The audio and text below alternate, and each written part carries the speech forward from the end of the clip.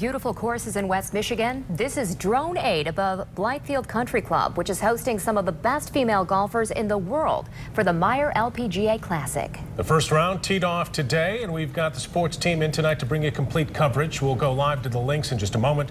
But let's start in studio with sports director Jack Doles and some of the highlights. Jack. Yeah, you talk about the best women golfers in the world. They put this course on its knees today, made it look very easy. Brooke Henderson shot a 63 in the opening round of the Meijer LPGA Classic, has a one-shot lead all by herself. Let's take you out to Blythefield for highlights. Big crowds out there, especially following the group with Lexi Thompson. Thompson, a long birdie putt shot here, does not get it to drop, but she is 7 under par, shot a 64. One of the players in her group, Lydia Ko, look at this approach shot, knocks it stiff, sets up a birdie.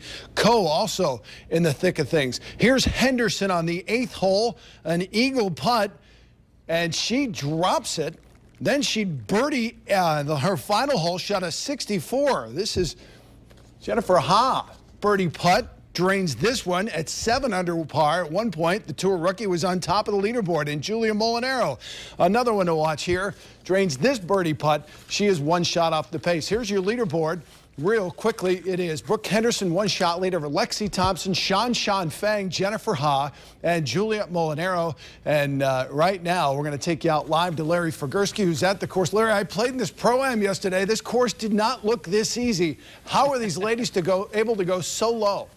Well, I think the morning group benefited from the weather, Jack. A little bit of the rain that we had yesterday left the greens a little soft. The clouds out this morning, so they're biting a little easier, and things have changed desperately. As you just pointed out, most of the top scores coming from the morning group today.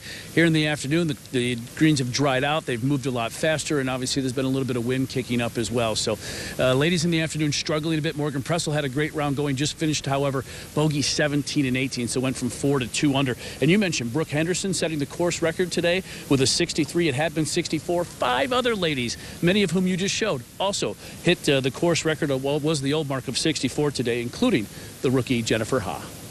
It was great. After about 15, I started getting a little nervous. I'm not going to lie. You know, it's my first year on tour. I haven't really been in that situation before, and it's been great, but it gives me that extra boost that I needed. You know, everything was just kind of going my way. I was hitting the ball really well, and some putts were dropping, which is kind of changed from the last few weeks, so it's really exciting, and I'm really looking forward to the next 2 days. I just love the layout. It's always in great shape for us, first of all, but just hit a lot of drivers, which is nice, and, you know, that's my strength, so it comes into factor on this golf course a lot. What do you like about the tournament?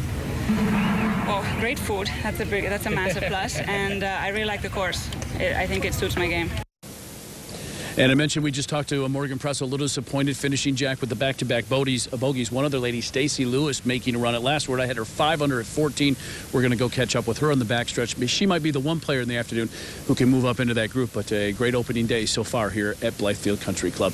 Live at the Meijer LPGA Classic, Larry Figursky, 24-hour News 8.